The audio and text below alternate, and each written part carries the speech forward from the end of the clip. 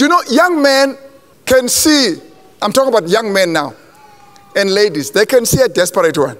So that one is desperate. He says, hi, my sister. Yes, yes, my brother. I think the Lord wants me to marry you. How is that so? That's desperation speaking. You must say, yes, maybe. Maybe God wants me, maybe or not. And then you just say, calmly, Lord, please help me not to get excited so that he sees that I'm excited. Please help me. And then God composes you, says, is that so? Okay, he spoke to you in your prayer. Let me wait for him to speak in my prayer as well.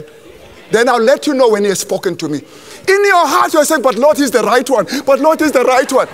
But you say, but you never know. But you never know. And then there's a Lord, please help me. And some of you are laughing, but I'm telling you, you're going to be in serious trouble if you don't follow this.